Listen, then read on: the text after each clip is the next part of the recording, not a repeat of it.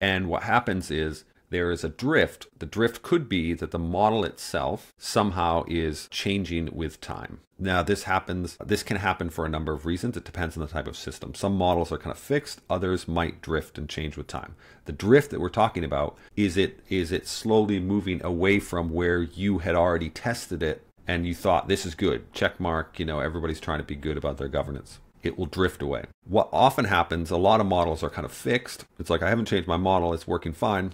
But all of a sudden it starts behaving differently. It acts like it's drifting. What's actually happening is that the distribution of the data that's coming in is different. How can that happen? Well, I tested it on my North American, I tested it for a couple sites in New York and New Jersey. I start slowly rolling it out to my different things, and all of a sudden I start seeing that the types of insurance claims I'm getting in California are very different than the ones I got in New York and New Jersey, and now all of a sudden it looks like the model is behaving differently. It's not as accurate, it's not as precise, whatever.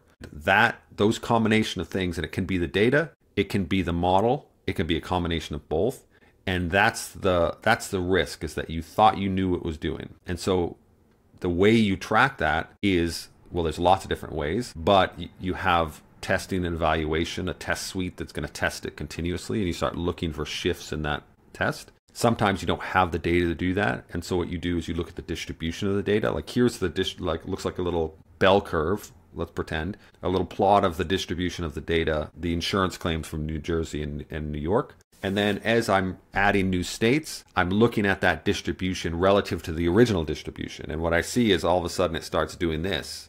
And I'm like, even though I can't tell what's going on, is it good or bad, I know something's going on. And I'm like, okay, I need to go in and reevaluate because it was right on top of each other and now it's shifted. And so that's the kind of practical aspect of it. But it just means things are changing with time and it's drifting in a domain where you don't know how good your model is actually behaving.